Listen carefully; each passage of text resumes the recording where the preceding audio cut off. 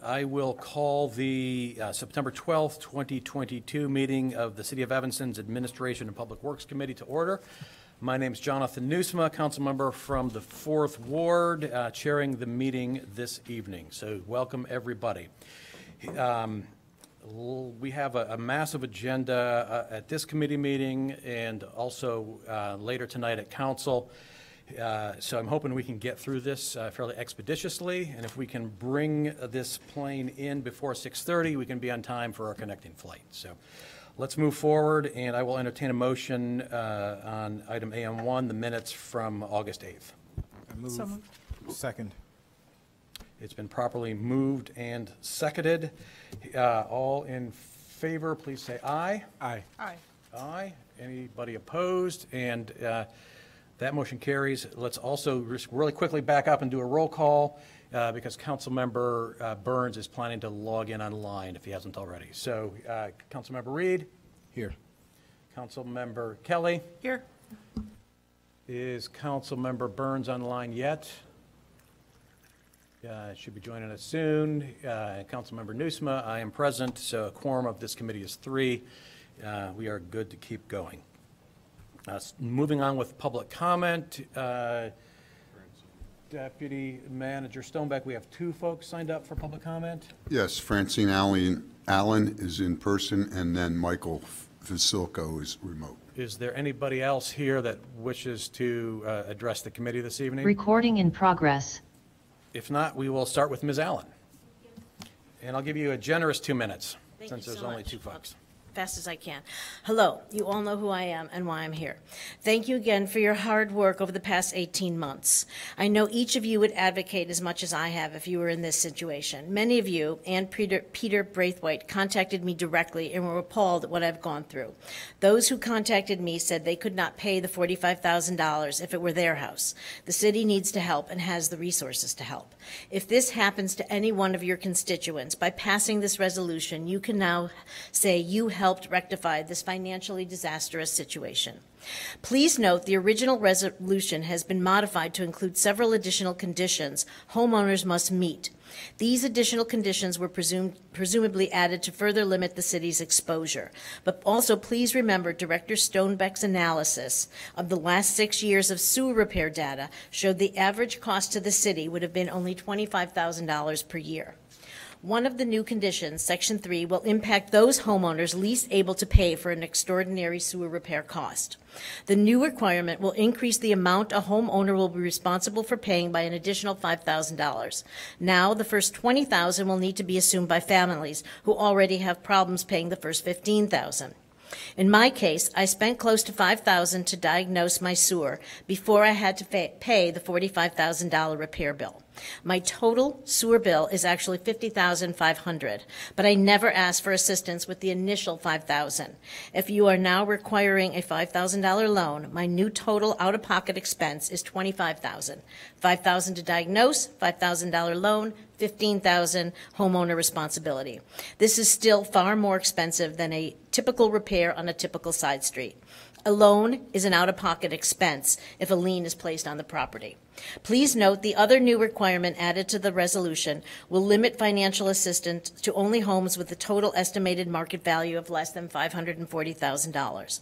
This provision impacts the most vulnerable homeowners, low-income owners, new owners, and seniors on fixed income who have owned their homes for years with much of their net worth wrapped up in the appreciated value of their home. Please approve the resolution, but please modify it to delete Section 3 and consider deleting Section 2, Condition 4. Thank you very much for the support of this resolution. How'd I do? You're good. Good. Thank you. Mr. Vasilko, are you online, sir? Yes, sir. You have the floor. Thank you very much. First, I want to say, even though I don't think he's in the, well, he is in the chamber. Good. I just want to say that I want Luke Stowe in his new position as city manager to succeed. And I think his staff and the city council should do everything they can to make his job a success. I know I'm going to try and do my best to also assist. Tonight, though, I want to speak about two things on the bills list. One is really on page 2 at the very top. It speaks of field use fees, recreational field use fees for James Park cricket, for the cricket field, I guess, but it's really not fees. They're maintenance supplies. There's pitch resurfacing and field marking totaling about $9,000. So my point is this should not be listed as some kind of a fee. This is construction and repair work. And I feel it's kind of a hidden cost buried in the bills list. Second item, I hate to keep bringing this up, but no one else does. Robert Crown Community Center. Once again, I think this is monthly. I have to go back and look, but I believe every month there are invoices for industrial refrigeration, repair and maintenance. And this month it's in the total of roughly $14,533. I mean, if you run that out over a period of a year, that's, I mean, being conservative, that's $150,000. I have to question whether or not the equipment's in actually good shape or not. This brand new building that we bought.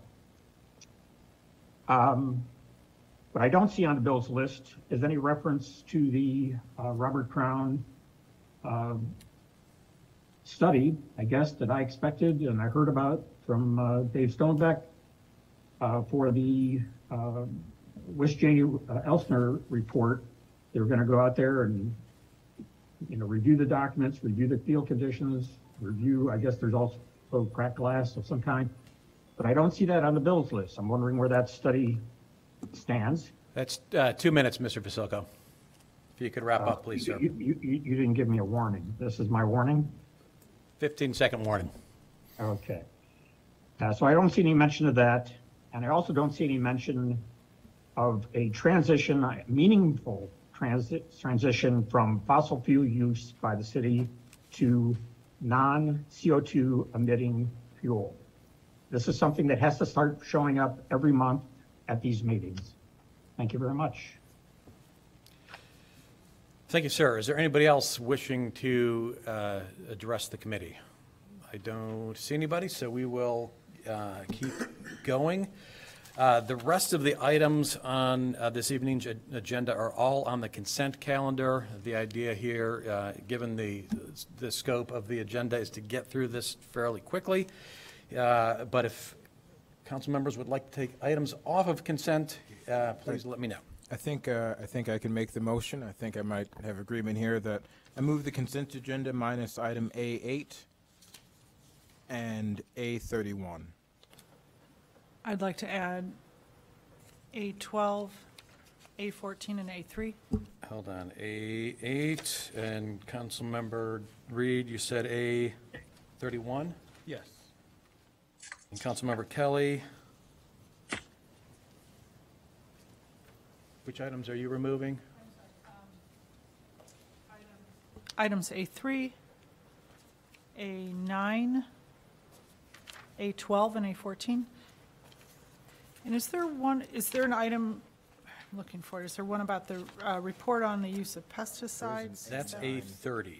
And has that been, I was going to pull that if Okay, you great. didn't do the honors, so we'll, A30?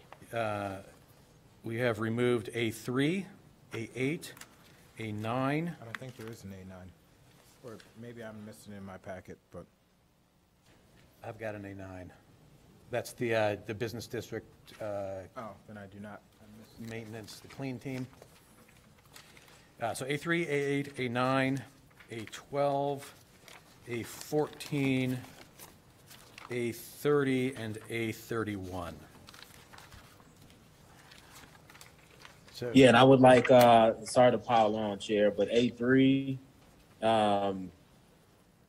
there was a bid, if staff can help me out, there was a bid where 2 or 3 of the contractors who initially applied did not proceed with the interview. At least that's what it looks like. It said not available. Does staff know which one that is? Is that A6?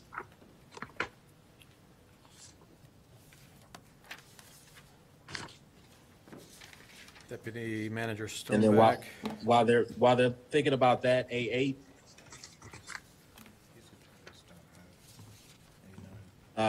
A9 was already removed, right? A9 has been removed, and A8. Okay. A8 has been removed. Okay.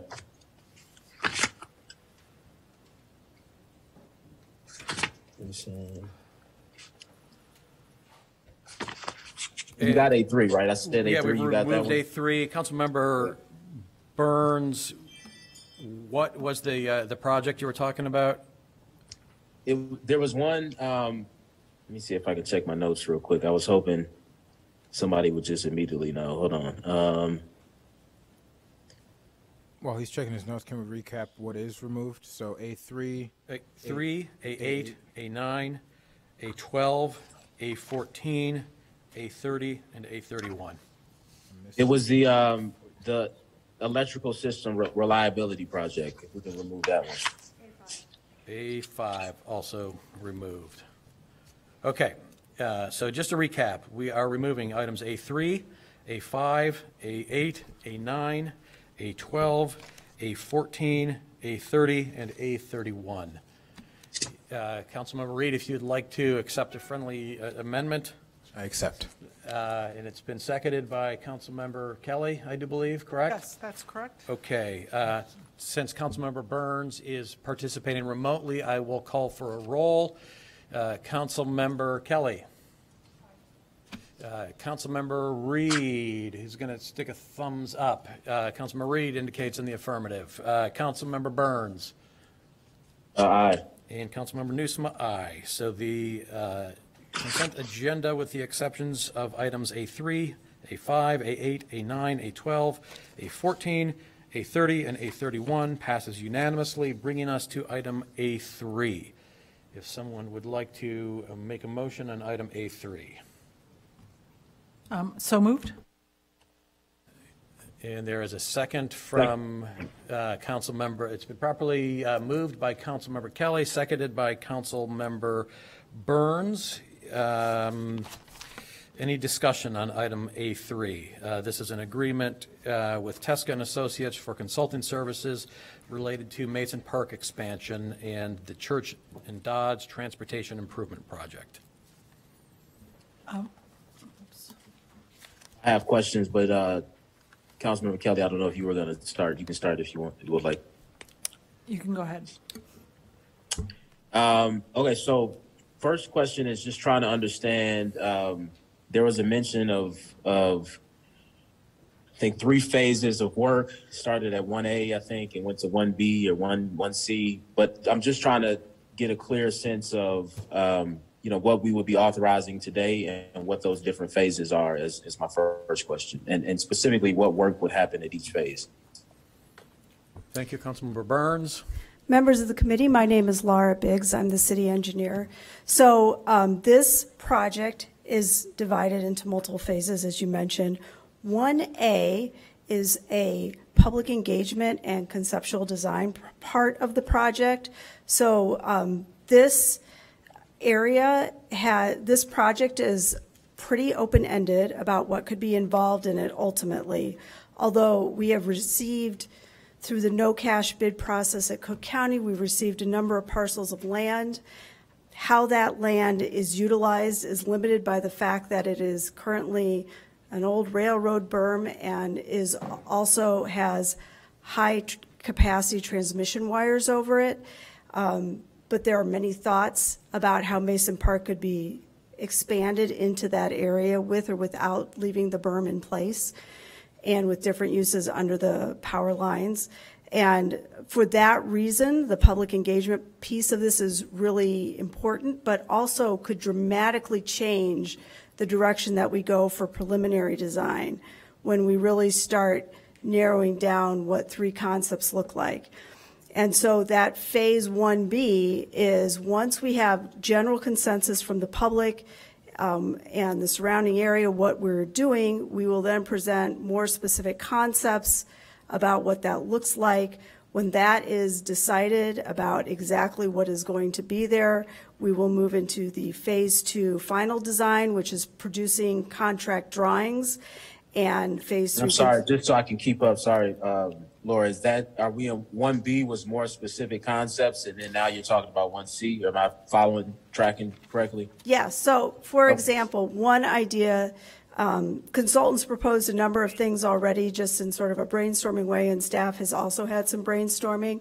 One idea would be to leave the berm in place and have like hiking trails through the berms. That's very different when you start narrowing in on the concepts and providing multiple options within that than if you remove the berm and you just have flat parkland with different kinds of park amenities that are more traditional. So phase 1A is sort of discussing high level, what do we want this area to look like? And then once we get a pretty decent consensus on what we want it to look like, we will narrow in with multiple conceptual plans of that area of the approved design. And then once we get to, this is specifically what amenities we want, this is roughly how we want it located, the public's weighed in and said this looks like a great park design, a great use of this land, then phase 2, they will produce construction documents that can be bid. And then phase 3, which is construction, the consultant will oversee some of the work that is happening in the construction phase, which includes processing submittals, making sure the right equipment is installed, checking the site periodically to make sure that the contractor is actually completing the work in accordance with what the construction contract says, and issues like that, helping us with payment applications. Thank you. And I have 2 more questions on this item. Second question is, I would imagine there's a reason why we are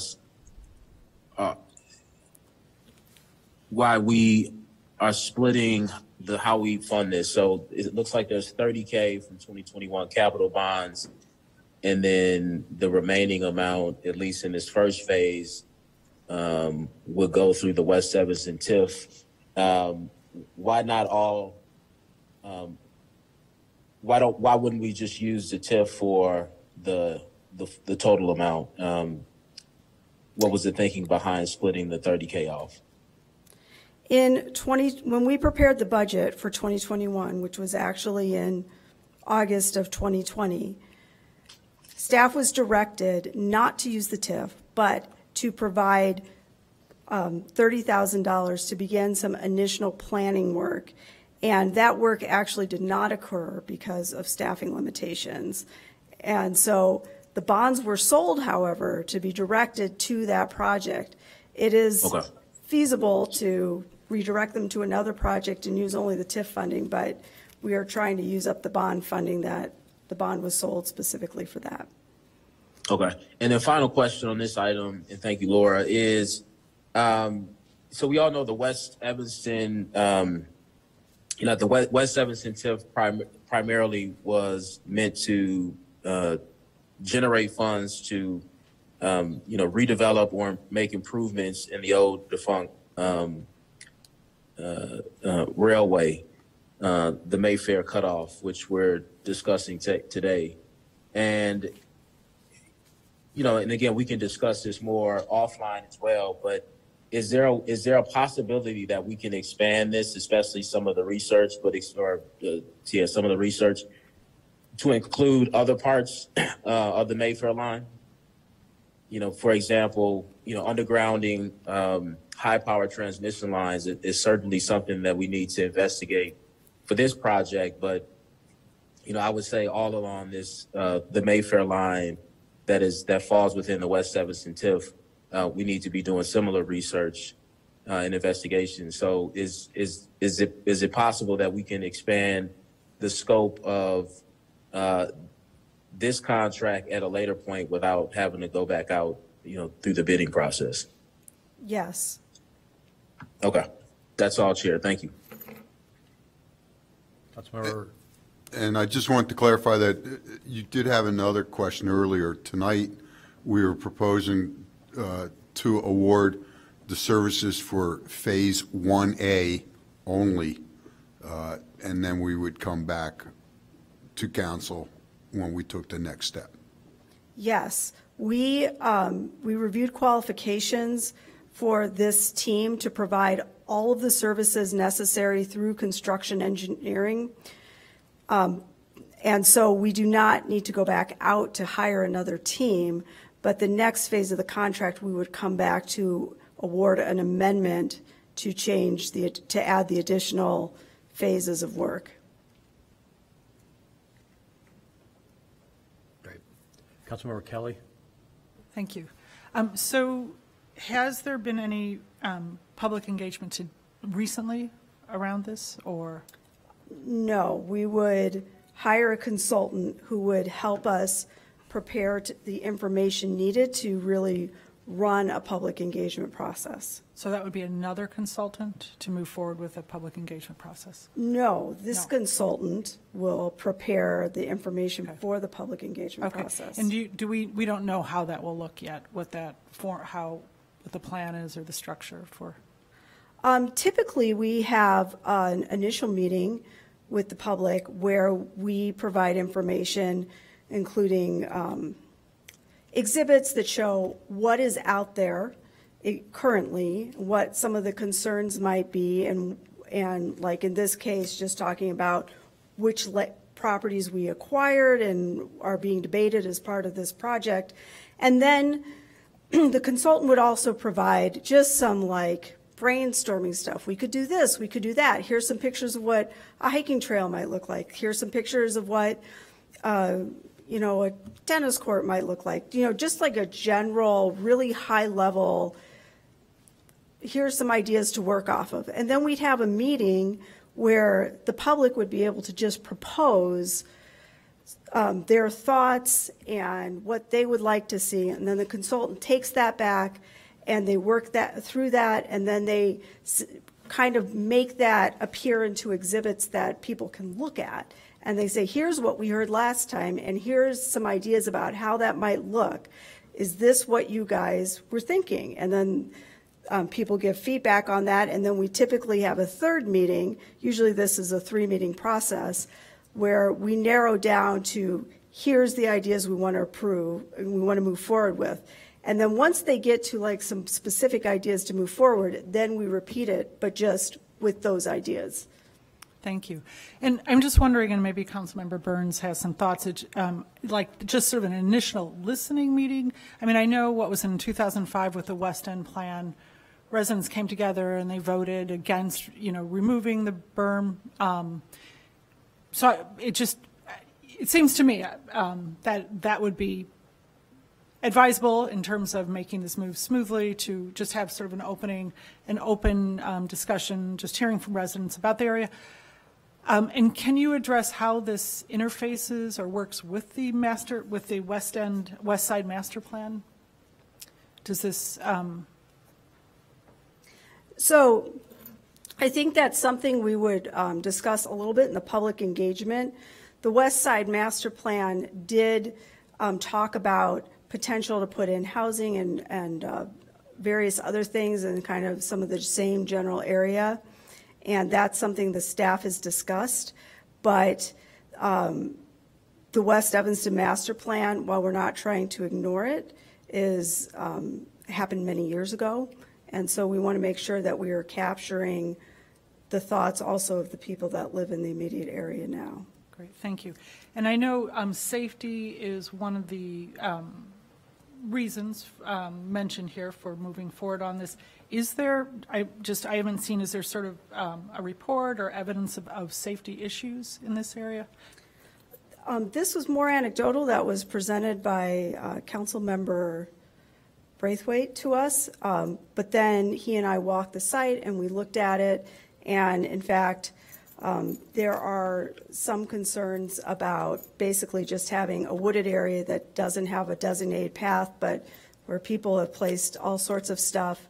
And anecdotally, he's told me that there's been safety issues for high school students accessing the school. Okay, but nothing like concrete in terms of reports with regard to I do not safety? have that. Okay. Thank you. That's all. And Chair, I have one more question, if I could be recognized. Let's wrap this up fairly quickly here, but go ahead, Councilmember Burns. Yeah, so I just want to double down on what I said and just make sure that I understand the process that would allow us to include other sections of the Mayfair line, if and when necessary. Do I need to make an amendment now to allow that at a later point, or is that something that we need to bring back later? Or is that an amendment that the city manager would have authorization to make it at a later point? Councilmember Burns, I think that we would need to meet with you to solidify what your concept is.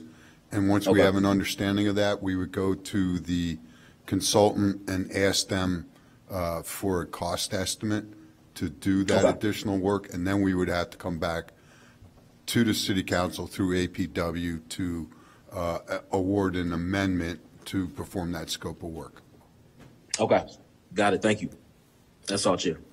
Thank you. Laura, I have one quick question, kind of following up on Councilmember Kelly's question. So we're spending in item A3 some money on Mason Park and planning for Mason Park.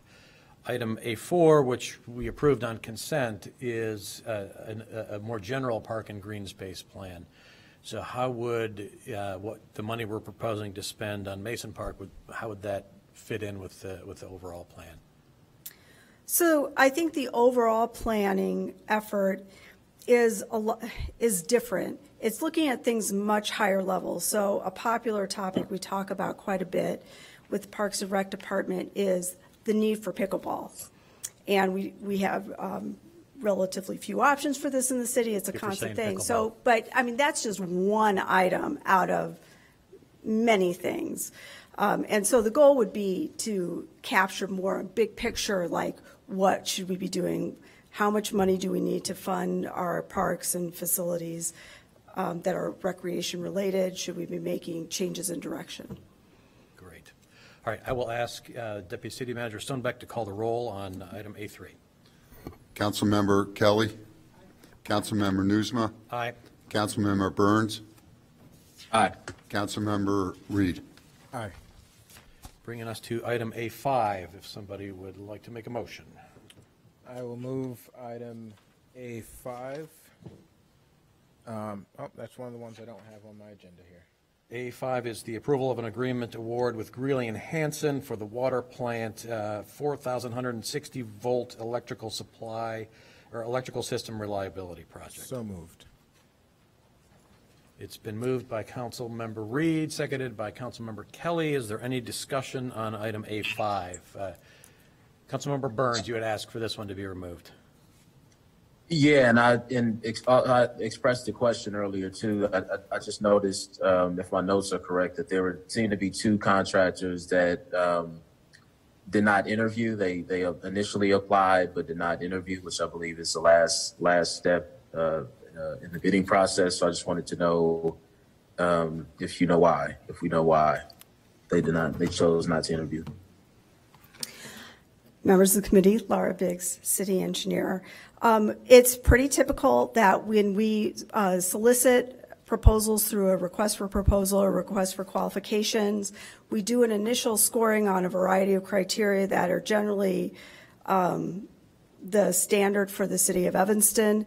And out of that, you will have 2 or 3 companies, vendors that really show that they scored better, they had a better understanding of the proposal, they were more qualified, they've done this type of work before. And then you'll have people that naturally sort of float downward for a variety of reasons. And so those people that are selected as the top contenders are shortlisted, which is an industry standard term. And they are typically interviewed by staff, and detailed questions are proposed by the staff to make sure that they have a thorough understanding of the team's capabilities. And so it just so happened that on this particular project, Greeley and Hansen and CDM Smith were considered the shortlisted firms. They scored significantly higher on the written proposal process and were selected to move forward. And I do want to add, this is nothing to say about the general qualifications of the other firms. It's just how they presented themselves and their qualifications and their understanding of this particular project and what their fit was for this Yeah, I guess it seems like there's a lot you can learn during that interview, and I guess I just wasn't. I didn't know that some people weren't even invited to interviews during the bid process. I guess this is just a new development for me personally in my own understanding of how it works. So, but basically, if certain contractors that seem like they've scored, that there's a big difference between the high scorers and everyone else. They will be the only ones invited for an interview. Is that basically how that works? Yes. Because it's unlikely that the people who score lower will be able to make up the difference by an interview alone. Yeah, and typically it's a significant financial investment for a consultant to prepare a proposal, but for them to prepare an interview about doubles their costs usually over the preparation, because they're asked to prepare a 15-minute presentation related to their qualifications to the project, and then they bring a number of people. There's typically 3 to 5 people that they bring, staff members. There's also typically 5 to 7 staff members that sit in on an interview. So an interview takes about an hour. So it's a pretty costly thing for both a consultant and for the city staff for every interview that's had. And then the last question on this item is there a formal way in which someone can be debriefed if they, let's say one of the, contractors that was not invited for an interview, wanted to schedule a meeting so that they can, learn more about, the matrix or the scoring matrix or why they received, certain points. And is there a formal way in which someone can do that? Yes, they usually reach out to purchasing, and once the purchasing process is over and the procurement is finalized, it is not uncommon for people to request a debriefing through purchasing, and then they usually meet with the engineering staff in the case of a capital project. We love to help people improve their proposals because we want to have as good a competition as possible for the future. So we're happy to meet with people and give them feedback on what we were looking for that wasn't present in their proposal. Okay. And is that something that is offered, or it's like only upon request, or is it part of like the email that they get at the bottom? It says, just like with FOIA, it says like, if you want to appeal this decision, you can reach out to blah, blah, blah. In this case, if you want to learn more about why you scored what you scored, you can, request a debrief. Is it something that we're offering people and kind of advertising, or is it only upon request? It's upon request. Okay. All right. That's all, Chair. Thank you. All right. Anything else on A5? Seeing no further questions, Deputy Manager Stonebeck, if you could call the roll. Councilmember Kelly. Councilmember Newsma. Aye. Councilmember Burns. Aye. Councilmember Reed. Aye. Item A5 carries unanimously, bringing us to item A8. If somebody would like to make a motion on item A8. I move item A8, approve of contract award with Flater Plumbing and Heating Company, Bills Plumbing and Sewer Incorporated, Joel Kennedy Construction Corporation, and Pan Oceanic Incorporated, RFQ 2245 for private side lead service line replacements. Is there a second? It's been properly moved by Councilmember Reed, seconded by Councilmember Kelly. Councilmember Reed has the floor. Yes. So I appreciate staff coming back with this. I think there are a few items that make sense for us to flesh out. And given the length of this meeting and the fact that we have council coming up, I would like to just table this for 2 weeks. Councilmember Kelly, does that sound, until our next meeting? Yeah, I'd like to table this to our next meeting and be able to discuss this offline and come back with the proposal. I think I really appreciate Ms. Allen and her advocacy throughout this, and I think some of the... Just to clarify, A8 is lead service My line. apologies. Yeah, I was confused. The Okay. other underground stuff. This is the underground on the way in. In fact, so I do not table this, and Mr. King, welcome. Hey, Okay. I'm sorry, if I've removed this from the agenda, my apologies. I've removed this. No, I removed A8. I think multiples of us removed it, but Councilmember Burns, if you have concerns about this. Councilmember Burns, if you have some questions on A8, Daryl King is here to address them if you need him. Yeah, so first question is, will we, I think this is through 2024, is the plan to go out, is the plan to seek additional qualified contractors in 2024? I'm just trying to understand what happens in 2024 once this is over. Chair Newsma, members of the committee, good evening. Daryl King, Water Production Bureau Chief. So during 2024, or as this contract would conclude, yes, we would request additional contractors that could propose or pre-qualify for this type of work.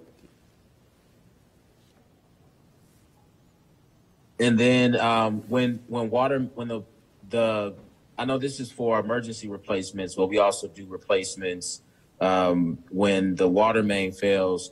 Are we using a similar process to identify contractors in those situations when we're replacing lead lines after a water main fails? Is it a similar process or different? So when you say when a water main fails, are you speaking about a water main break? It's my understanding that if we are scheduled to make improvements on a water main, that while we're there, we also are looking to replace the lead water lines. Is that correct? That's correct. So for example, okay. Go ahead. And so, so my question is, in those situations when we're replacing the private side, how are we doing that? Or are those the ones that we have another contract with a company that's helping us do that? I'm just trying to understand, how are we identifying those contractors? So or does the homeowner identify that contractor? So in terms of our our annual water main replacement projects, contractors are allowed to bid on the project based on specifications that are drawn up by a consultant engineer. So contractors would bid in that way. If it's a private side only contract, again, go ahead, Dave. Did you have something you want to add? So on the water main replacement project, we make it a requirement of the contractor replacing the water main to also replace the lead service lines that are connected to the water main. So it's all the same contractor scope of work. The contractor may elect to subcontract out the lead service line replacements, but that scope of work is all included within the water main replacement contract. And it has to be in a way in order to get the new water main in service and disconnect the old water main. It would not be advantageous to allow multiple different contractors the ability to replace the lead service lines. It would impact the water main contractor schedule to coordinate it. So that's why we leave it all to the water main contractor to develop his schedule for water main replacement, including the lead service lines that are connected to that water main. But what we're voting on tonight is, only for the emergency repairs. So tonight's award is to pre-qualify 4 plumbing contractors, and believe me, this is the second time we went out, and we did a lot of engagement with local Evanston plumbers, who unfortunately only one submitted a bid. The other 2 did not, and we made them well aware of the opportunity on the second time around because we were hoping that they would bid. We're not sure why they did not. But this is only for emergency repairs, and this, as we develop our workforce development, the workforce development crew will replace the public side of the water service, and the plumbers that we're hiring will replace the private side of that water service that needs repair. And real quick on the water main one, quickly, is that same contractor that's repairing the water main, you're saying would replace both the public and private side of the lead service line? That is correct. That is what's currently taking place. Okay, and then going back to the emergency repairs, so we created the workforce program for the public side. The initial idea, the initial deal for me was really to do both the public and private. We stopped at public because what I heard from, I think it was you, Dave, or staff, is that we're not trained. There's no City of Evanston employees in the water department that are trained to do the private side. But we always still talked about having some workforce component that would make it easier for contractors replacing the private side to still hire locally if they could. And so have we thought any more about how to achieve that, even on the private side? On the private side, you would have to be a licensed plumber to perform that work, and we do not employ licensed plumbers right now in the City of Evanston. It is something that we could look into. It will become challenging because plumbers are in very high demand right now. So we could look into that, but it would be something new. And obviously, I think that once we get the public side workforce development up and running, then we could definitely look at trying to engage something for the private side. But I think we don't have enough staff to do all of it all at one time. No, and I meant more so that contractors would. I meant more so that contractors would look to find work on their own. Not that it would be something that the city would lead on or would employ any additional people beyond our the workforce program that we're creating for the public side, but more so encouraging contractors that that are repairing the private side of the lead service line to try to find local laborers or Evanston residents to work with if they could. But I'll talk to you more about that offline. Sure. Now that we know what 4 contractors we're pre-qualifying, we can definitely reach out to them directly and encourage them to work with our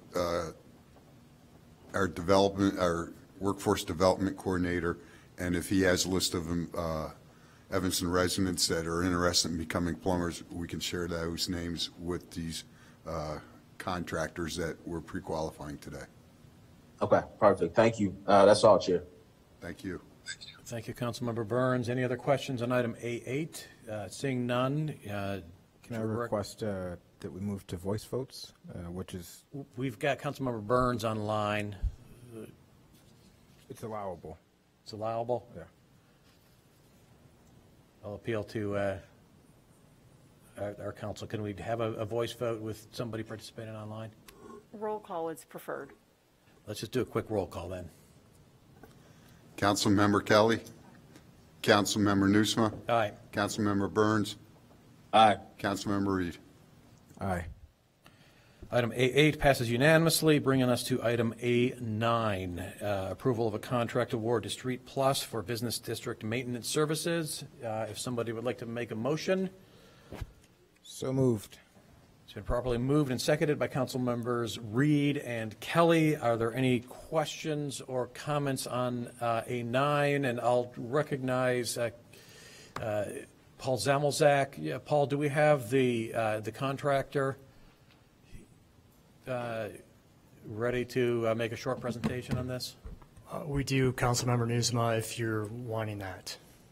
As long as it's not too long. I've coached him to speak no more than 5 minutes. Would be great. Great.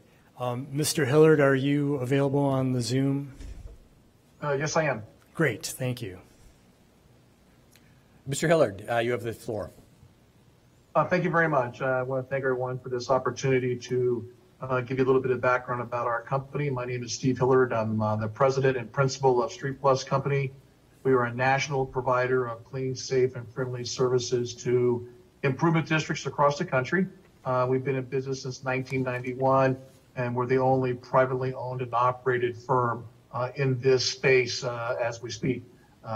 Currently, we operate in 14 states with about 90 districts as our customers and employ about 650 ambassadors.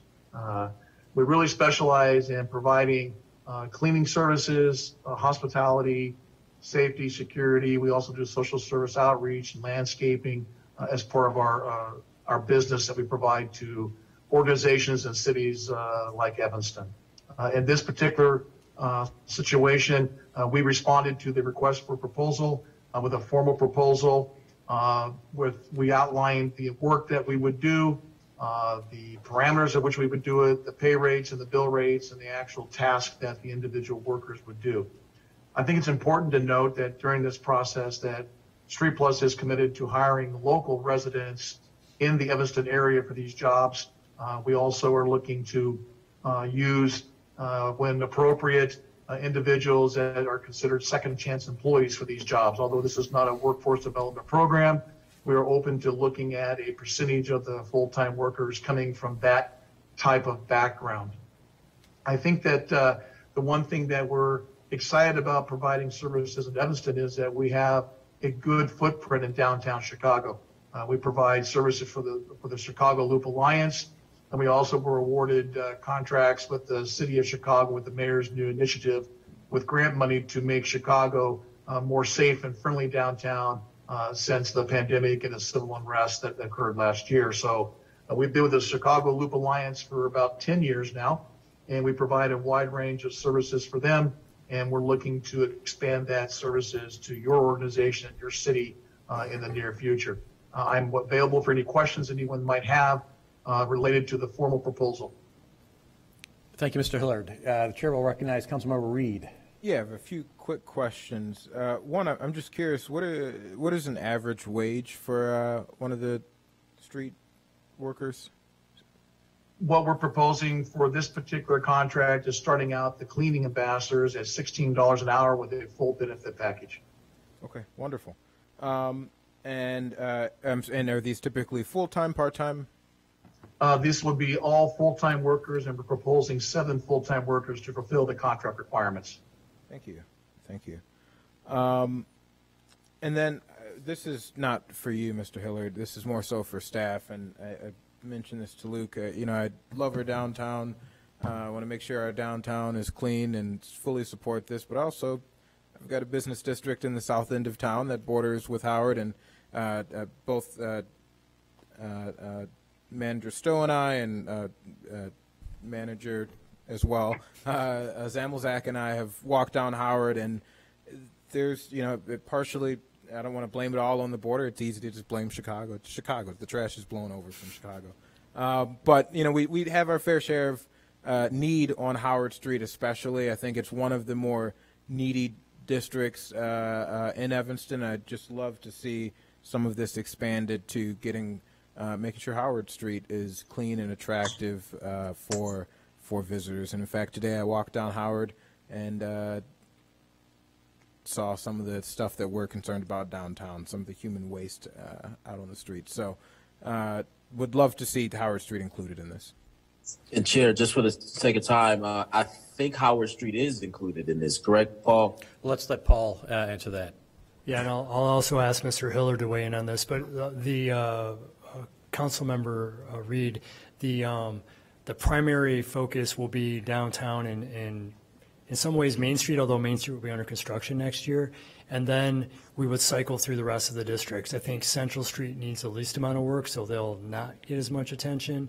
But I think Howard Street would probably be kind of I'd want to next see in it in a similar way. If Main Street was a priority and it's not going to be a priority, I'd like to see Howard Street be that a secondary priority. Right. I would ask Mr. Hiller to describe how he would cycle his staff into the different districts.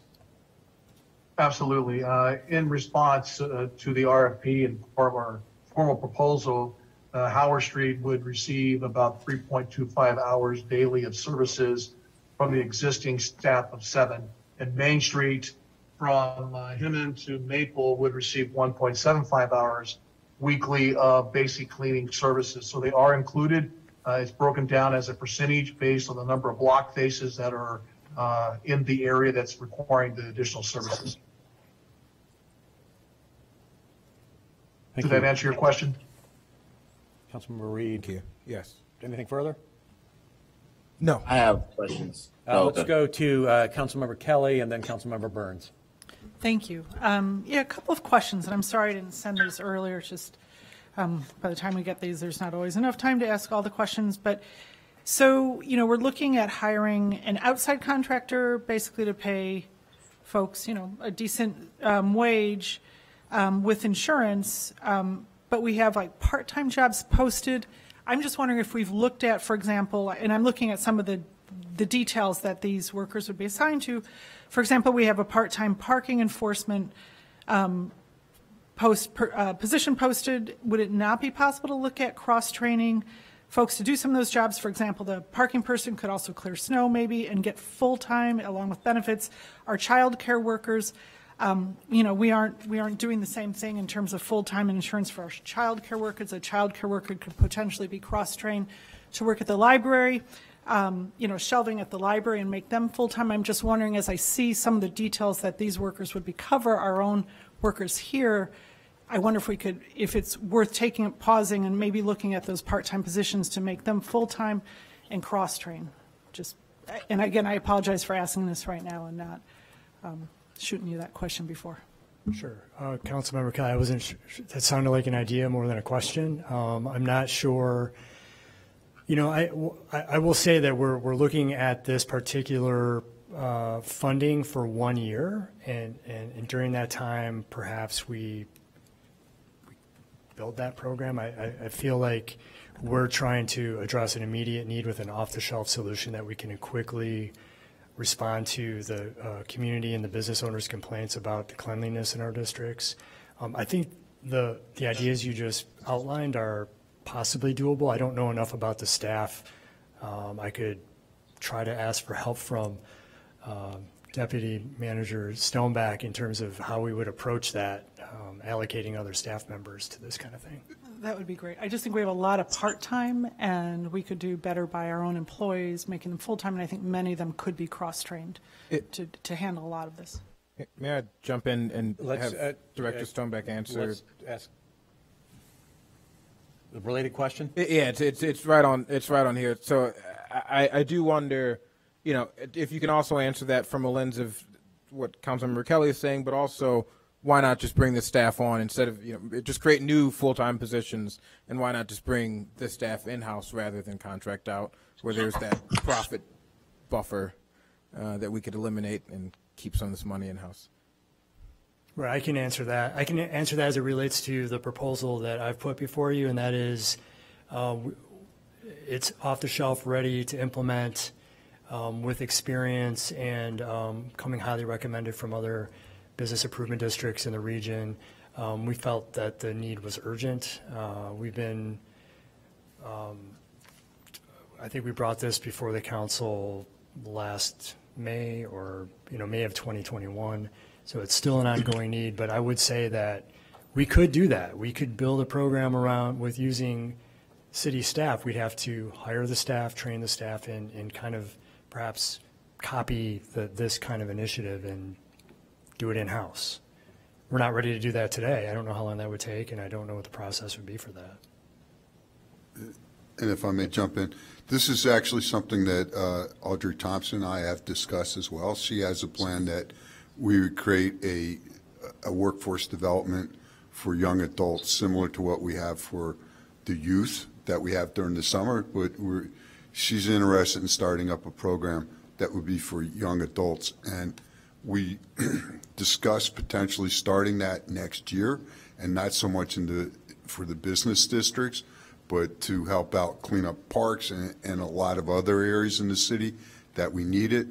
And if that became a good, viable opportunity, then in year 2, we would switch potentially from this service to using permanent employees for the city. But piggybacking on what Mr. Zolnazak indicated, this is something that we want to get out and do right away, help the downtown and all the business districts try to recover from the COVID and bring people in, make Evanston an attractive place to go in all the business districts. And that's why we thought this would be a great way to get the program started this year, actually kind of learn from what they're doing, and then potentially start taking it over with city employees in the future. Thank you. Thank you. And the part-time employees and cross-training them to do other tasks is something that we would have to work with the union with as well. I'm not sure that, somebody that's doing a part-time job, some of them prefer part-time work because they have other life obligations. But yeah, we could definitely see if we find a match, work with the unions to see if that type of dual type of work is something that they'd be acceptable to or not. A great suggestion that we can look into. Thank you. Councilmember Thank Kelly, you. do No, have that's anything else? all. I just think there are many part-time workers who would like to be full-time and receive the benefits, and our child care workers especially, so many of them are part-time, earning low wages. So thank you. I appreciate your looking into that. I'll weigh in with some comments and then a question for Mr. Hillard. I do think that the idea of bringing this stuff in-house at some point really makes a lot of sense. But I also believe that we really have an immediate and pressing problem that needs attention sooner rather than later. So getting this launched with an organization that does this all the time is the quickest way to address the problem that currently exists. And that buys us some time to figure out, moving forward, if we'd want to bring these services in-house. So I'm fully supportive of this tonight. I do have a question for Mr. Hillard with regards to the scope of services that you provide. And if you could clarify where where you draw the line at social services and interaction with individuals on the street experiencing homelessness or other community members that might be in distress. Yeah, absolutely. The scope of services really doesn't cover a in-depth social service outreach specialist program, but rather our local manager that we would hire would receive additional training provided by Street Plus to be able to do effective evaluation of those on the street in need in the regard of engagements and then potential referrals to the various agencies that are in the area that are in place to provide services for those in need. So that's the role they would play.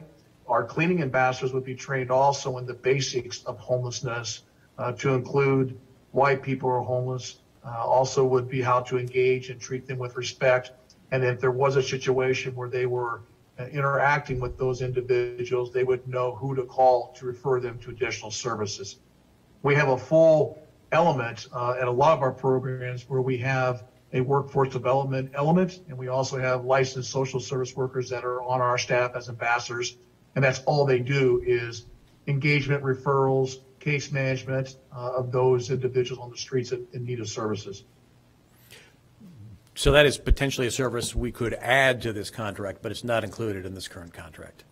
That's correct. The only piece that's included in this contract is the additional level of training that our manager would have to effectively understand what the issues are and to effectively refer those individuals to existing agencies and city departments for help. Got it. Thank you. I think moving forward, whether it's through this contractor, through another organization that we contract, or in-house, being able to offer social services with licensed individuals is something I would like to pursue moving forward, but that's not part of this contract. So if there are no further questions. I have questions. All right, Councilmember Burns, please go ahead. Okay, now let's see it. Oh yeah, so one, I brought this up, I think in one-on-one conversations, and it got lost, but I would like to add, and hopefully I'll have Councilmember Kelly's support, but noise to this contract. Noise Street gets a lot of activity. The Maple Noise area gets a lot of traffic and activity, and I would like to add that to this contract. Mr. Zamelsak, if you'd like to address that. Yeah, we should definitely have that in the contract. I apologize for the oversight on it. Thank you. And then secondly, I want to circle back to the social, and that's Maple Noise too, just to make sure I was clear on that, which Maple is a much smaller area, but Noise is the main area, but Maple Noise. So social outreach coordination. So I think I saw in the packet, it says 75,000 is what that full-time social outreach position would cost. Did I read that correctly? Yeah, that would be fully loaded with wages, payroll taxes, benefits, equipment, and support. Yes. And tell me a little bit about support. The support would come from our corporate office. We have a group of individuals across the country that are part of our social service peer group network. And so they meet on a regular basis to share best practices across the country. We have the licensed social service workers in major metropolitan areas to include Chicago, Los Angeles, San Francisco, New York City, New Haven, Connecticut, Raleigh, North Carolina, Reno, Nevada. Those cities have a dedicated outreach program that we provide to them, and we have a regular meeting. The outreach workers would also be involved in the national organization for continual education too, which is additional support.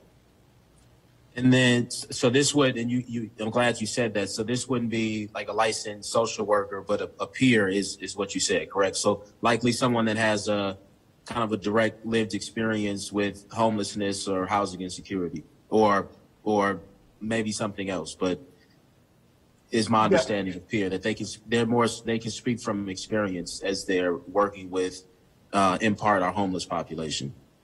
Yes, and also depending on what the customer and what the scope and services are, sometimes we hire individuals that are unlicensed social service workers that are in degree programs or in continual education, have real life experiences or were homeless themselves before, and we hire them as unlicensed social workers, and we have another element that's licensed social workers. So it'd be a combination of both. So you can offer both, okay? Yes.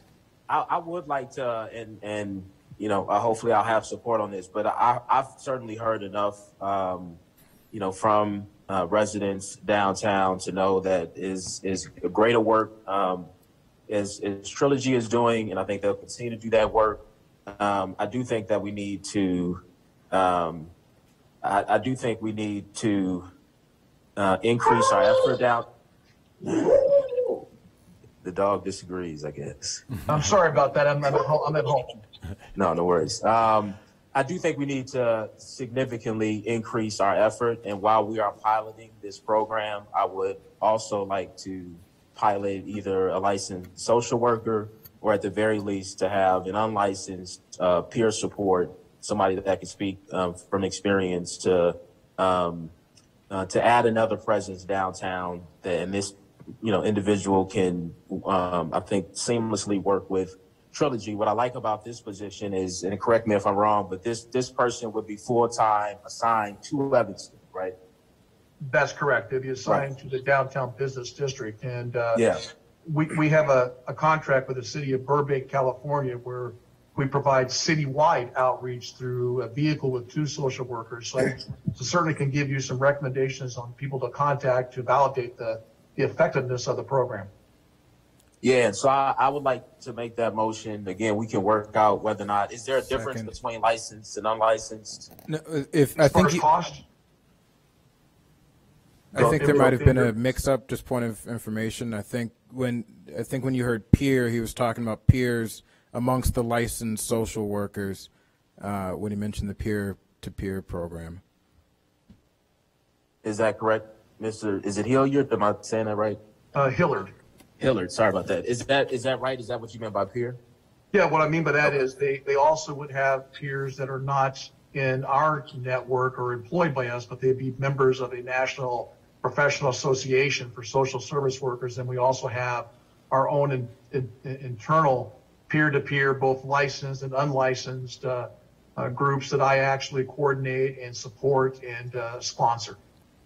But when you mentioned unlicensed, I thought you talked about people with lived experience potentially being a part of that unlicensed group that may work out for this type of a position.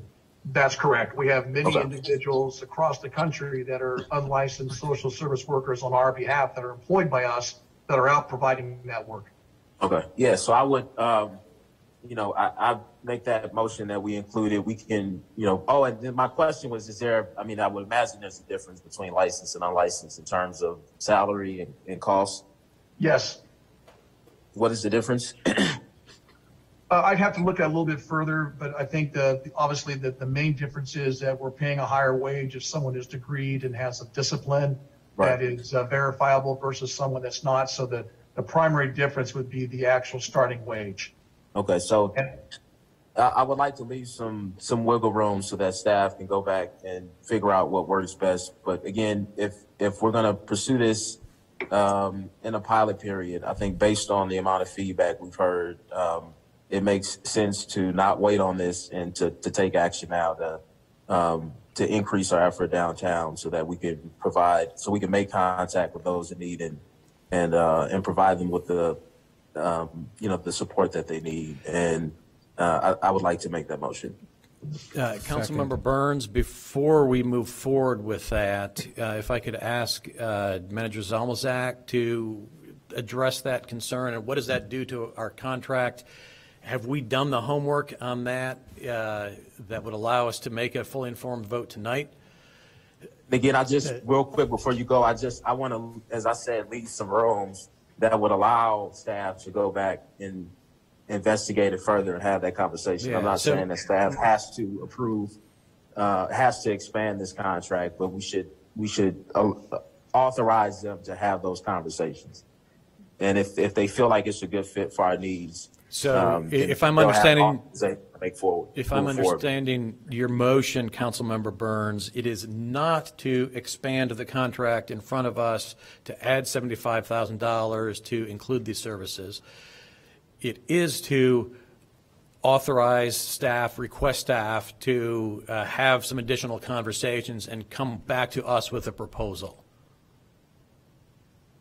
Am I understanding you correctly? No, because I think the work is, I think we've already been fully briefed on this type of work, whether it's licensed or unlicensed. Again, we have Trilogy. We've had Trilogy on more than one occasion speak directly to the council. So I think the work is similar to what Trilogy and other outreach groups do. And so what I would like to do is increase it up to, $125,000, let's say, just so they have the room to not only investigate this further, but to also, move forward if they feel like it's a good fit for us.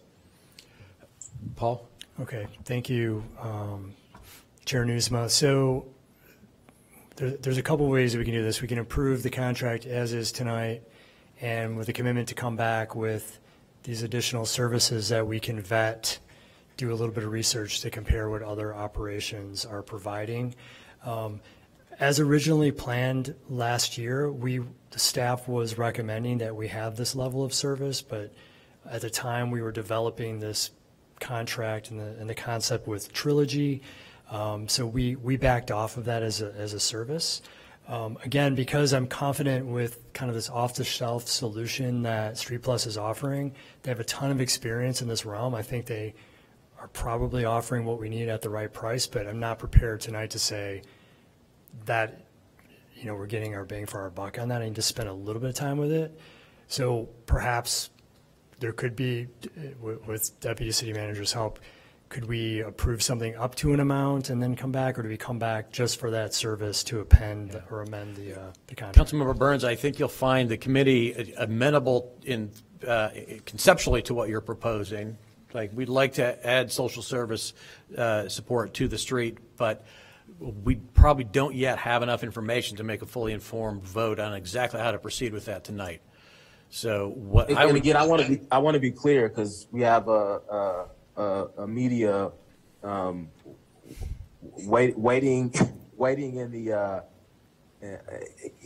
on the side to write about this. So I want to be very careful. What I've said is that we approve an up to amount, and if they, after the investigation into other programs, similar programs, that if staff does not feel like it's a good fit, then they do not have to move forward with it. But what I'm saying is that I think that we've heard from the community enough about the concerns. We've investigated. We all know, Councilmember Newsoma, you and I, and Mayor Bish were just in Oak Park visiting another shelter there in their community and talking to their mayor. We know all across the area there's been an increase in homelessness and aggressive panhandling everywhere across our area, which in and of itself is not an issue. The issue is that we have not responded in the way that we need to as the city to help make contact with individuals and to get them and to direct them to get the support that they need. And we've heard that enough. We know that this is an issue not just in Evanston, but it's facing our area generally speaking. And again, we've heard a lot from Trilogy about how these programs work. We have a committee that have investigated these types of programs, so we know enough to, at the very least, be able to approve tonight an up to amount. And again, I trust staff to go back to investigate this further to see if it makes sense to move forward with this group. And if it doesn't, then they don't spend the money and then they come back to us with a different proposal. But if they do like having not just someone from a kind of one-off, a separate organization out there, but somebody that's networked in not only with the cleaning crew that has their own training, but also that community that Mr. Hillard talked about, then I think we should give them the authorization today to move forward. And that's all I'm saying. May I comment? I understand. And before we move forward, Deputy Manager Stonebeck, are you wanting to weigh in? May I make a comment? I've been waiting for a long time. Okay. So I would not advise that we move forward tonight. I think, one thing is cleaning the streets, another thing is social services.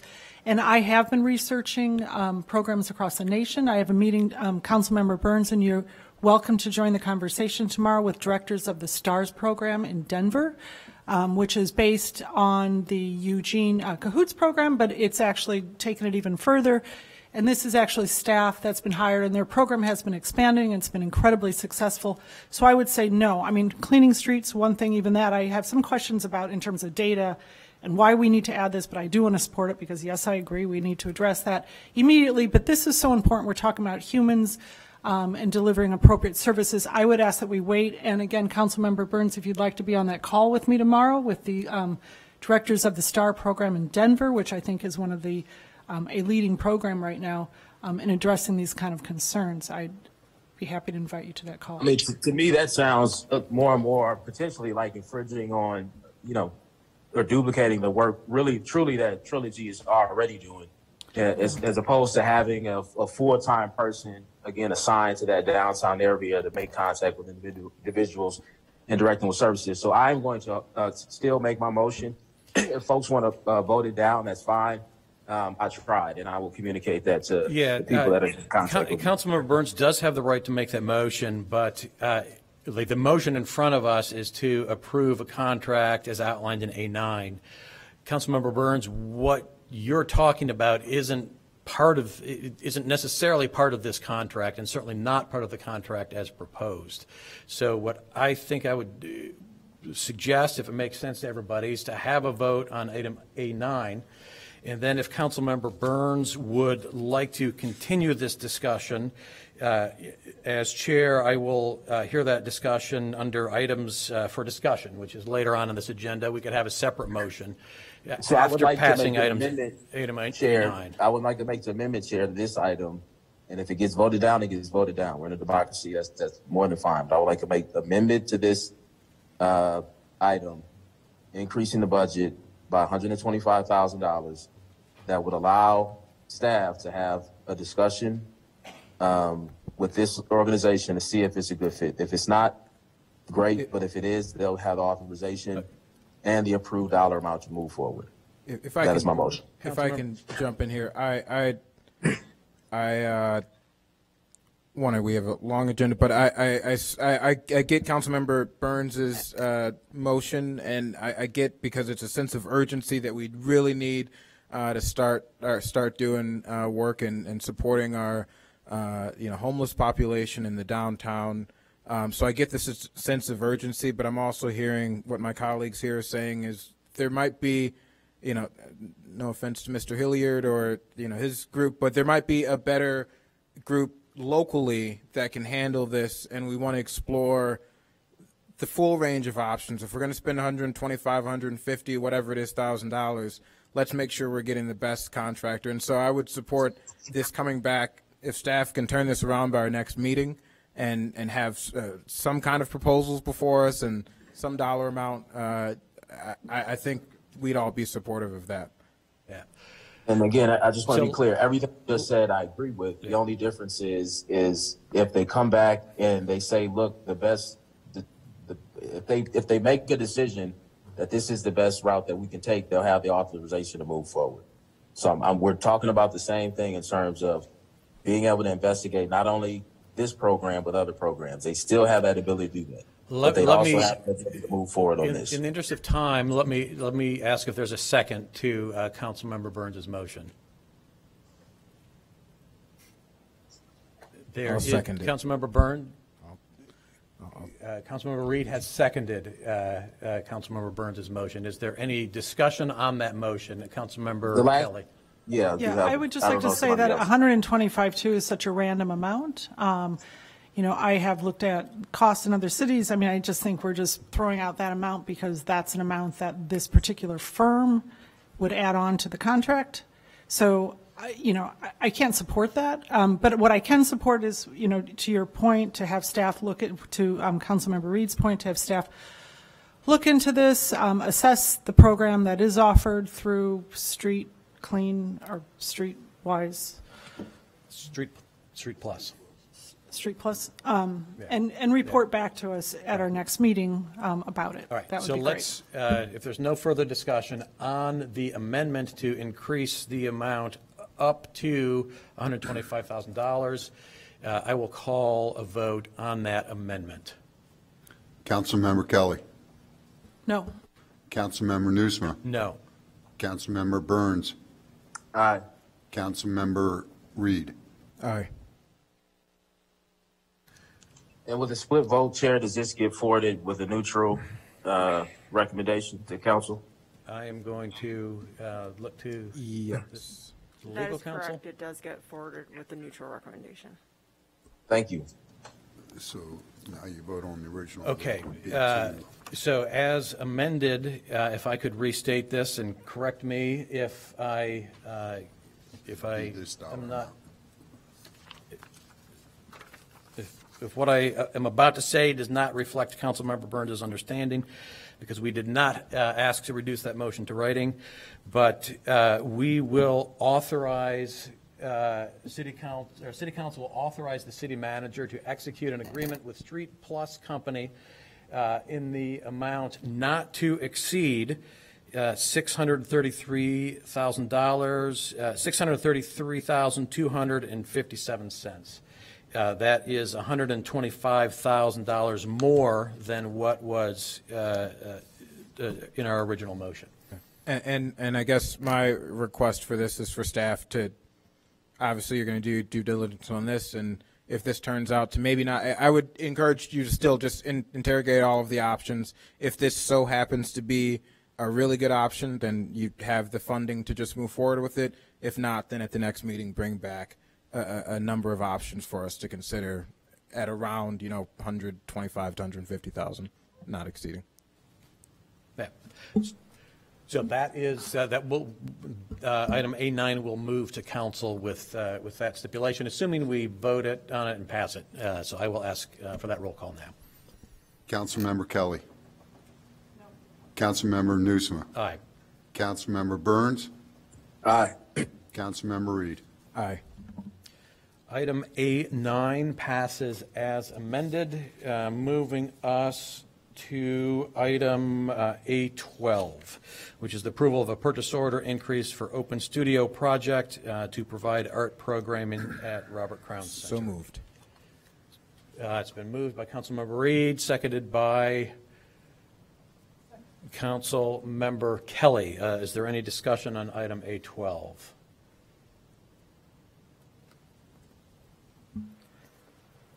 I think I held this just, and perhaps this can't be answered now, but for a future meeting, I would just be curious. I feel like I'd like to know the expenses for maintenance and for running Robert Crown versus what we're spending in programming. But I don't expect that answer this evening, but maybe for the next meeting.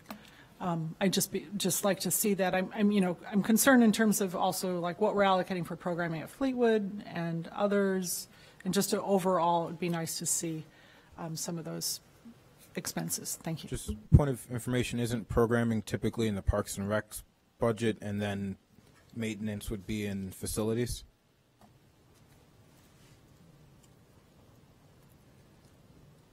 And I say that only just, there might be a easy way to do this accounting.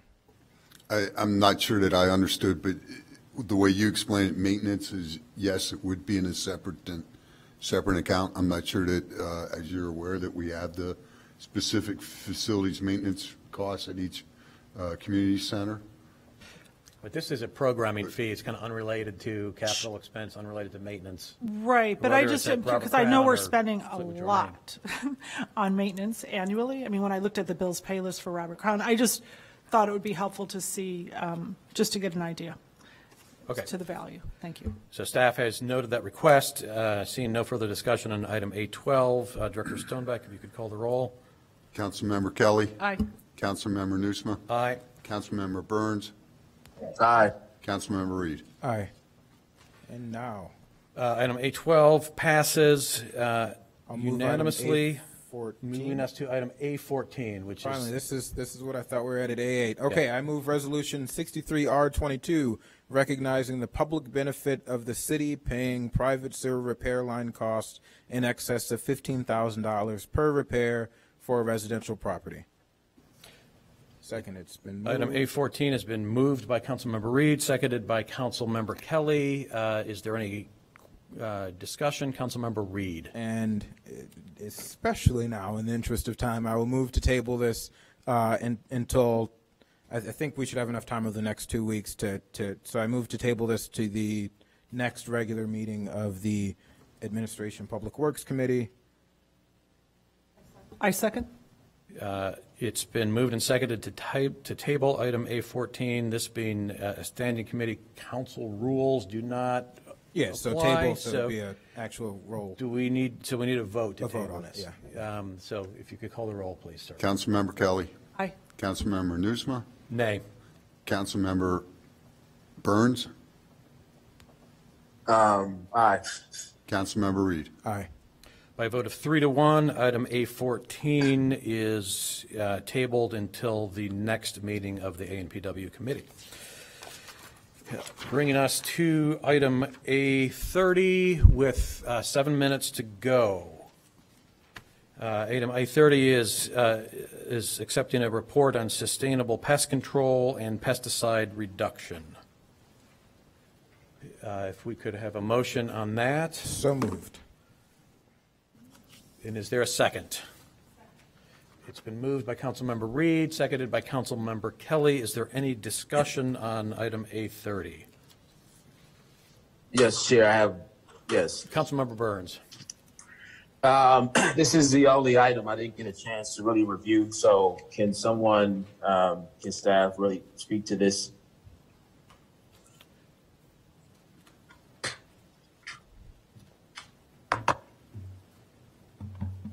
Good evening, committee. I'm Emily Okolau, Public Services Coordinator for the Public Works Agency. Emily, you have the floor. Go ahead. All right. So this is a report of pesticide activities according to the Sustainable Pesticide Reduction Policy that the city passed And this is a report that is meant to be issued every 2 years. I came on staff in February of 2021. So this is the report effectively from 2018 through 2021.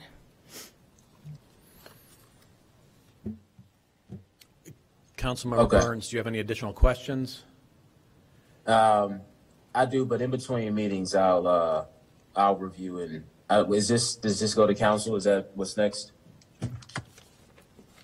Yes. Okay. Yeah, I'll hold until council. Thank you, Chair. Okay. Councilmember Kelly. Yes, thank you. Hi. I appreciate the conversations we've had regarding neonics, and hopefully we're moving forward on making extra sure that we aren't, in fact, purchasing trees from places that are using those. And I had a question regarding, it says that the pesticide report says that the city applies MWRD biosolids on athletic fields and at the Ladd Arboretum. Is that, I believe that there's some issues from what I've understood with some of these biosolids in terms of. With MWRD specific biosolids or biosolids in Yeah, general? with PFAS is included in these, and I don't know if this is something that we've looked into. I don't know if we've looked into this more recently. Okay. Okay, well, if we, just for next time, I don't Sure, expect an yeah. answer right We'll make a now. note to look into that. That would be great. And then I also had a question. I know with our, what is it, the mosquito abatement program. So I know way back in the day, you could just call to be omitted from the spraying, but now it seems like, well, I think it's been going on for a few years, but it's sort of an arduous process. You have to get a doctor's letter and everything else. Is there any chance that we could look at making it more accessible so that residents could just opt out more easily? Yeah. Okay. David. I think it's a separate. Good evening. I don't believe that they are spraying at this point in time. What they are doing is treating drainage structures and known locations. So they do not spray for mosquitoes anymore. They try to kill them in the larva stage. So there's no more spraying at all. So opting out isn't even a thing anymore. Correct. Okay. They do not spray. They notify us when they come to treat drainage structures and some bodies of water that mosquitoes might infest, but there is no spraying taking place. Okay. So I had a couple residents ask me about the opting out policy. And point of information, that's handled by a separate unit of government, correct? The mosquito. Yes, there's a whole separate agency that does that. Councilmember Kelly, I think you are looking at the same information that I am, that we've received from some community advocates. So I would suggest, in the interest of time this evening, maybe we have some follow-up conversations offline to give some feedback to Emily and her department. Sounds good. Thank you. All right. Awesome. Thank you. I will move item. So we need to vote on item A30, accepting and placing on file this report. Councilmember Kelly. Councilmember Nusma. Aye. Councilmember Burns. Aye. Councilmember Reed. Aye. Moving us to A31, accepting and placing on file a report regarding the future use of the recycling center. So moved. Properly moved by Councilmember Reed, seconded by Councilmember Kelly. Is there any discussion on this item? Just Councilmember very Reed. quickly, with the 2 to 3 minutes that we have left, Ms. Biggs. So I think this is important for folks to know. So we started off with a huge number, $40 million, to make some improvements to the service center that we have here on Asbury. Then, we potentially winnowed down to around $10 million if we were to create a new building near James Park. And if we were to move forward with this plan, which is to use the recycling center for storage and make some modifications, that number is now down to like 2.5 million or somewhere around that? No, not quite. Okay. So, committee, my name is Laura Biggs. I'm the city engineer. So there were a couple of choices for how to improve the service center, one of which was around $40 million and one which was more around the $23 million stage. And the $23 million included $10.5 million to build a new recycling center, replace the recycling center by building a new storage building in James Park. If we stay at the recycling center, that's $2.5 million. So now we're still at roughly $16 million, $12 to $16 million in improvements, but we're working on figuring out how to do things more cost effectively. Definitely $2.5 million is better than $10.5 million. Yeah. So there's an $8 million savings. Okay.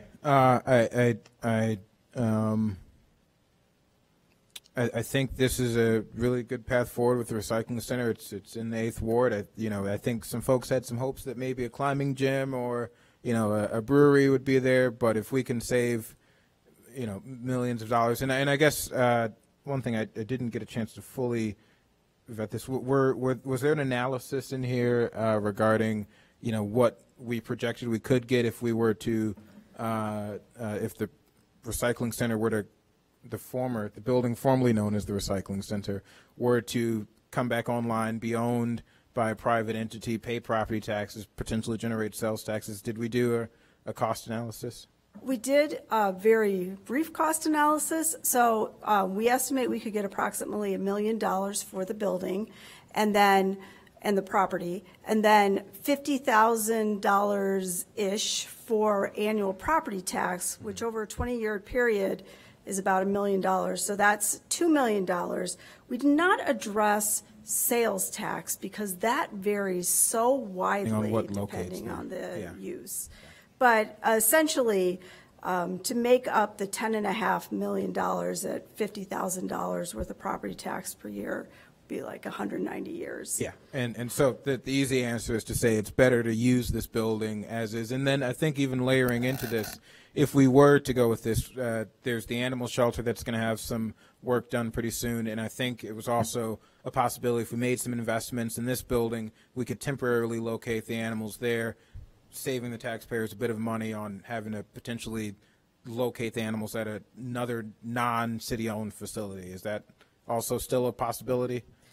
So there's two different types of animals, dogs and cats, and they have very, very different needs. So the cats are actually easier to relocate. They just need a relatively quiet space with a few amenities, dishwasher and laundry, and so that can be done in a number of different places around the city. It's pretty easy to find that location.